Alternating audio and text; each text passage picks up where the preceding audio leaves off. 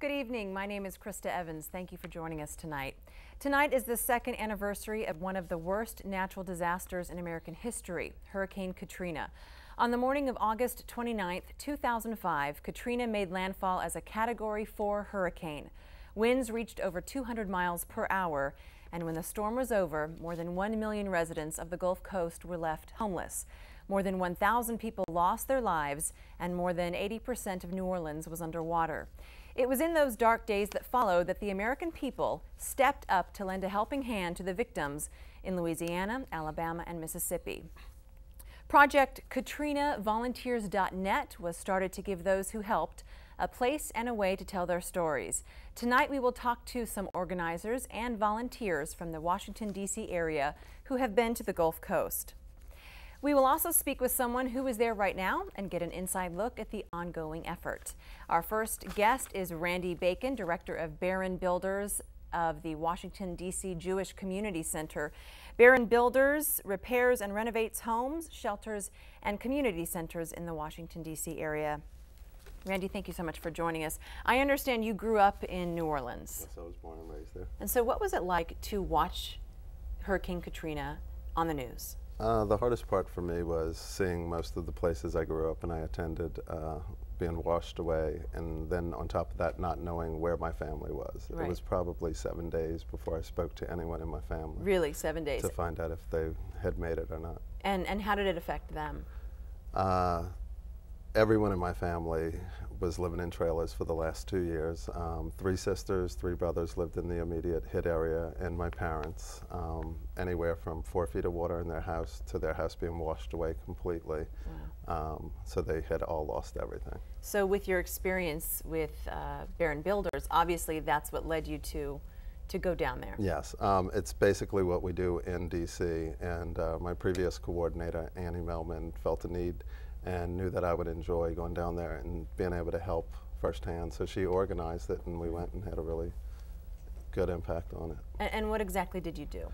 We went down there originally intending to help gut 2 low-income family homes who couldn't even afford to get the money to do demo. That would cost $10,000 to $15,000. And our volunteers, once meeting the people we were helping, didn't want to stop there, so we did a 3rd and a 4th house. And just did as much as we could in the week we were there. So what many people don't know out there is that every time someone's volunteering, like you said, you're helping out in thousands of dollar increments. Oh, definitely, definitely. And so tell me, what was your impression from what you saw on television to when you were there? Was it a true depiction, or was it? I think it got much worse when I landed. Even just flying in on the plane, I mean, for miles and miles, all you saw were blue tarps over houses, and you realize, like, those are the houses that survived. Then there would be big spaces where there were no homes. And I knew these areas firsthand, so I knew how much had been lost in it. Then once you reach the ground, the smell, and this was a year later, when gutting houses like... So your first trip was a year later? Yeah, it was 9 months later. Okay. And when we were working in our first house, I mean, we were still literally taking their belongings out the house. The refrigerators hadn't been emptied. They had no electricity going for that time, so everything was stagnant. The smell on the streets was pretty horrible. I'm sure it was very emotional. Yeah, it was. What was the mood like when you landed and you got there? The mood not only for you as a volunteer, but also the residents? It was amazing how everybody was pulling together. That, you know, there was no rich, there was no poor anymore. Everybody was helping each other, and they continued to do that. And so your first trip was 9 months after. How many times have you been back since then? I've been back personally 3 times. But Barron Builders is planning something again, hopefully in the next year, as long as we can get some funding and some more volunteers. And we are getting lots of calls about volunteers wanting to go. Okay. And have you been in contact with anyone since? I speak to my family daily, and well, on top of that, good for you. A lot of the people who, actually I was there 2 months ago and I went and saw some of the people's houses who we gutted. One was an elderly family, and they're actually in the process of rebuilding now. Okay. They had one of those things, was it the water or the wind that affected it, so insurance companies weren't paying if you didn't have water damage, so it became a big play on, you know, getting money from what organization. Another family we helped, they were 2 weeks from moving back in, and when the storm hit, the wife was pregnant, the husband had a broken back, and they had 1 child, and they had no money. And so we gutted their place and their rental property, and both of them should be living in it now. So. And what is the impression that you've gotten now, 2 years later? When was your most recent trip? 2 months ago. 2 months ago. And I still hear from people, well, aren't they finished rebuilding? No, they're not. Right. They're nowhere near it. And I mean, the saddest part is you can't go to restaurants in the evening because there's a trickle effect. There's not enough homes for people to live in, so there's not enough people to work in restaurants. There's not enough homes for the construction workers to live in. So, I mean, the city really is, needing. In desperate need. And so for anyone who's out there who's thinking of volunteering or helping out, what would you tell them? Definitely do it. Even if not just, I mean, you really get a good sense of what's going on, and the people there are so appreciative, and you leave with a sense that I've never felt. I mean, I do this all the time here in the Washington, D.C. area through Right. Barron Builders, and I think that was the most impactful, I guess, because I was from there. Right, I'm sure it's life-changing for Yes. everyone. Well, Randy, as you mentioned, he had led a group to New Orleans to help those in need, and we actually have some video of that work, so let's take a look.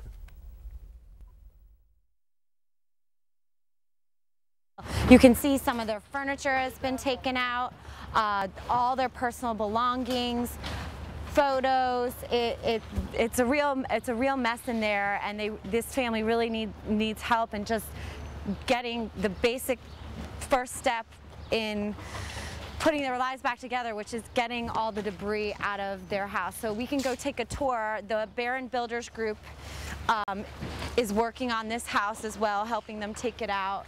Again, this is the FEMA provided trailer. This is what this family has been living in since the hurricane. You can see the water line here, and I'll explain the X. Most of the houses in this neighborhood have this orange X. This orange X means that after the hurricane, a couple days after, authorities from various agencies come and checked every house to see if there are any people who needed rescue, and also if there were any deceased. The X means that the house had been checked. Now, the lettering, NO, I believe, means New Orleans, and ANS is some agency. That's the agency that checked the house. So you'll see different houses have different letters on it, which means a different agency checked it. Now, you don't see it in this house, but sometimes you see a 0 underneath the X or a number. If there's a 0, that means that there are no deceased in the house. However, if there is a number, that means that they did find bodies there. Also, sometimes on the X's, they also put the date where they checked the house. But we're going to come inside and look at what's going on in here. So be careful from the flying debris. So we're taking out this house, this demo work right here. You can see there's still some personal belongings here. Shelves, clothes. Now the back is really something that you want to see. The back of the house has been untouched in 9 months.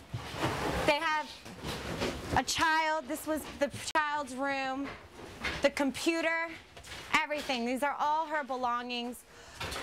Everything is still here. This has been like this for 9 months, and this family still has not had help in being able to clean it up. All the black stuff on the walls is mold. Really devastation. The refrigerator in the kitchen here is like this. It floated from the water. It was turned over like this. Who knows what's inside? We haven't had a chance to check.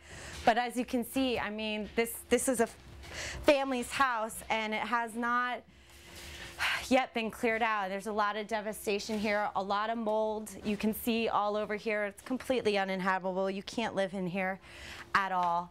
So this is some real devastation right here. So hopefully we can get this family started in putting their lives back together. To see volunteer stories, go to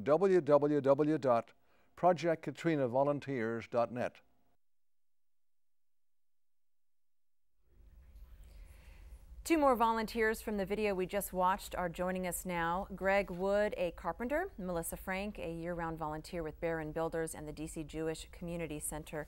Thank you so much for joining us. I just want to comment on that video. It was pretty impactful. And tell me what you told me while we were watching the video. That was taken 9 months after we were there, and that was the last house we gutted. And the family was actually living in the front yard still, and they were too depressed. To go ahead and do anything. I mean, they were frozen from just everything that had happened. So we went in and we started the process for them so they could actually start helping themselves. But while we were at that house, we heard a story that within a block or two, they had just found a body. And this is 9 months after, because as furniture rose and then it settled, they did the walkthroughs, but people were under furniture and nobody had been in a lot of these houses. Wow.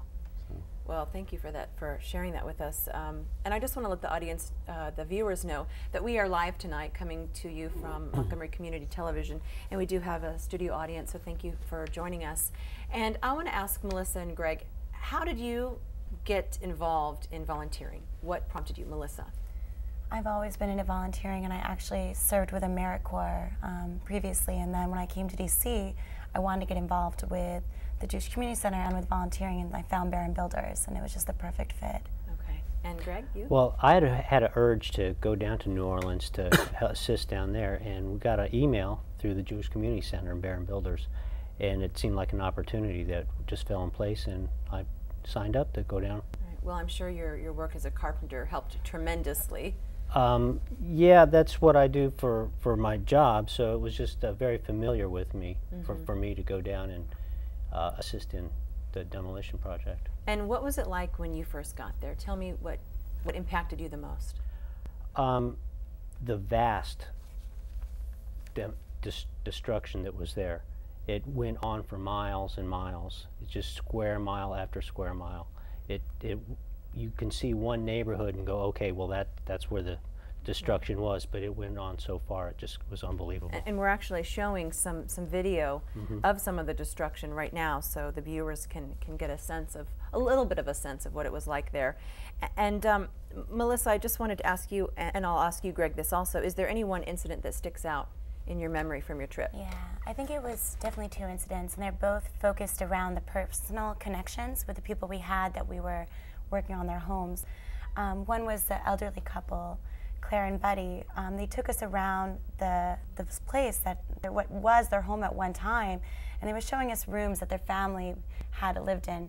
And this place was where they had celebrated their son's birthday, and over here was where they had the grandkids over for Thanksgiving dinner. And the space that was just like covered in mold suddenly came alive, and it really seemed like it was their home and it was a part of their identities. And you just realized how much had been lost. It wasn't just like a shelter that was lost, it was someone's whole like living and being. And then, as Randy had mentioned, when we went to that last place that we had gutted and worked on, it had not been touched for 9 months. There were toys on the floor covered in mud. There was a refrigerator with food. There was file cabinets fallen over and like molding papers everywhere. And there was the husband and father sitting on the stoop with his hands in his head in his hands basically, and then like kids just playing in the yard that was still covered in just mud. And it really hits home. It hits home that we weren't just there just doing gutting work, but we're there also like providing hope and inspiration. Right. And that's something that you can't put a value on. And us as viewers, we're sitting watching the news, and it's much different than when you're actually there. And I know we had talked about a story when I spoke to you very similar to Melissa's experience. That when I was there, I went down to New Orleans to help to rebuild the city, to work on houses. And when we got into this house, it was the house that the elderly couple owned. And I was getting ready to tear down this wall, and I saw this switch plate on the wall. Being in the construction trade, I found it very interesting, hammer, screwdriver. I pulled this switch plate off the wall, stuck it in my pocket, and I'm getting ready to demolish this wall. And Buddy comes in, the owner of the house, and he says to me, "This wall here, let me tell you about this wall." And he tells me that the owner before him had a mural painted on that wall of the world. Yeah, why don't you show that to the camera real quick so we can... On this mural, the previous owner was a serviceman and worked in the military. And he had put a little flag on various locations wherever he had been in the world. Then he took ownership of the house, and similar to what Melissa was saying, you know, they had birthday parties, decorations, anniversaries. And while he told me this story, you know, that wall and house became a home. This was, instead of just 4 walls and some wood. This was a man's home. And then I looked at him, and I pulled this plate out of my pocket, and I said, "Would you like this switch plate? I took it off of your wall." Mm-hmm. And he puts his hand on my shoulder and says, "Son, I've lost everything. I have nothing left." Wow. Well, I hate to cut you off. We actually have some video of your trip we're going to take a look at. Quickly, if you had to do it again, would you do it again, and would you go again? Definitely.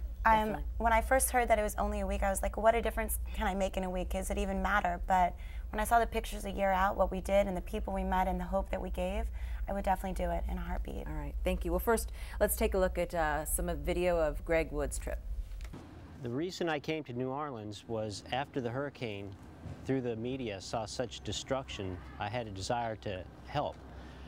Although I didn't really just want to dump some money into the system, I thought it might be squandered that way. So I thought that personally coming down, and I have a background in construction, that's what I do for my business, and I thought that I could come down here and actually put in a helping hand to help better somebody's life.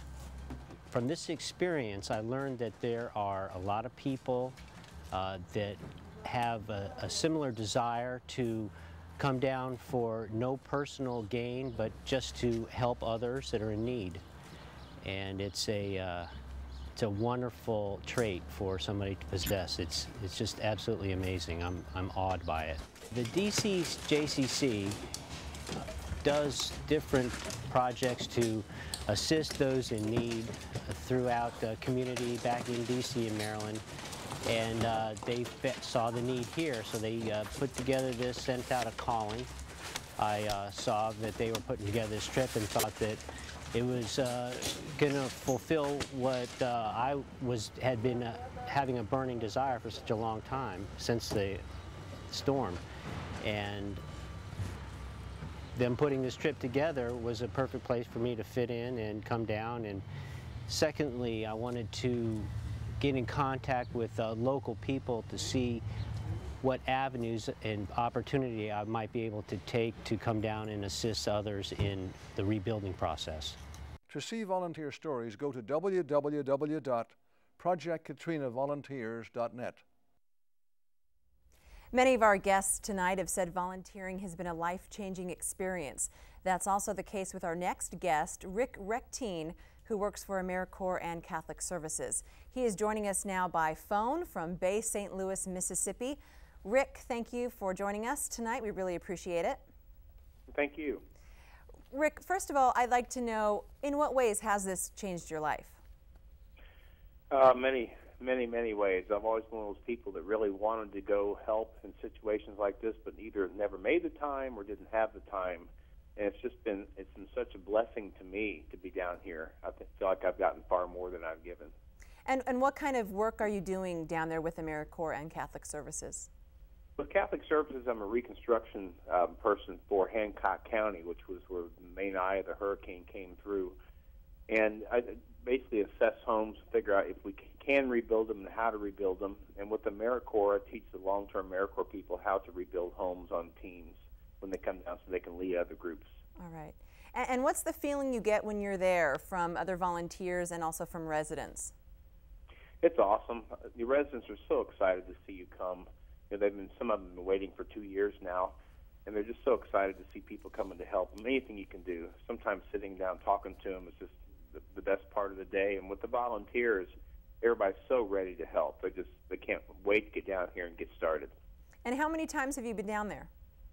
I actually been down for 15 months straight. I came down for 1 week back in May of '06, and I'm here now.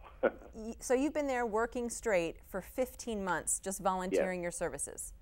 Well, volunteering, and then Catholic Charities has picked me up in a position also, and it's been awesome. All right. And so what would you like others to know about the work you've been doing, and also in case they're curious about volunteering? Well, we still need a lot of help. You know, the first wave of workers came in was to clean up and gut houses and pick up debris, and now we're in desperate need of people who have some building experience, know how to put roofs on, drywall, all the different facets of rebuilding a home. We really still need a lot of people down here.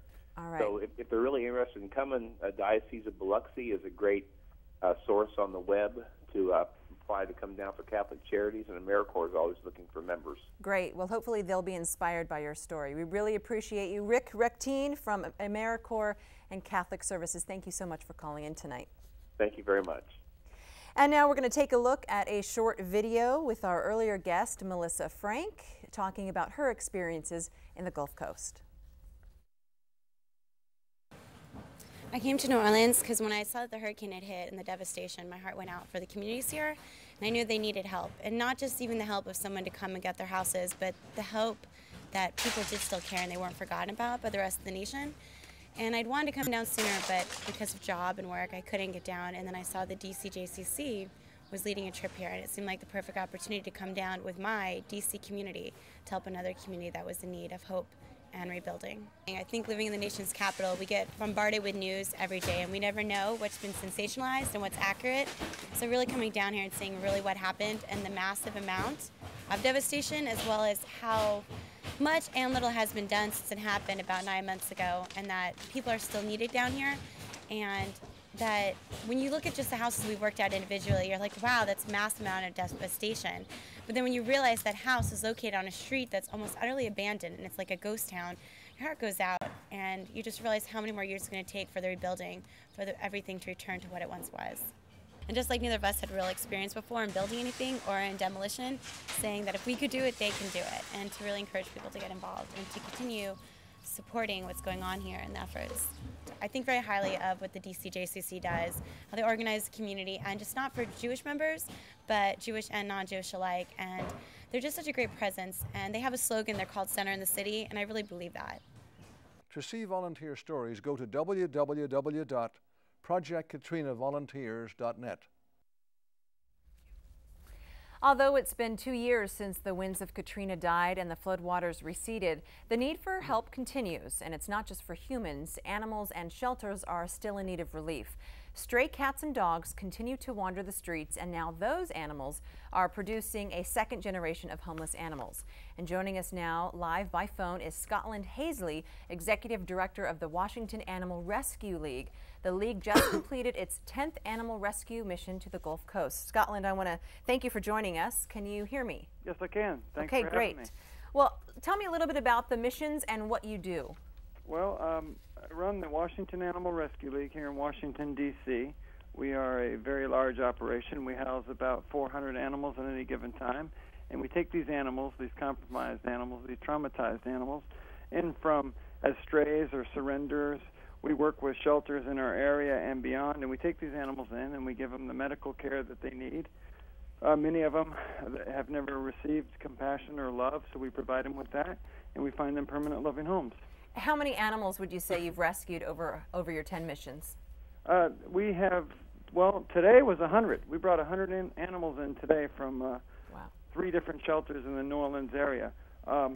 During the time of Katrina, we were there about 5 days after the levees broke, and our rescue team rescued about 1,000 animals for the next 6 weeks from rooftops, floodwaters, and obviously trapped in houses. And so, in all, we've rescued 1,000 and transported 300 total. Wow. What's been your biggest challenge there? Finding the finances and the resources to get down there. It's taxing, takes a hit.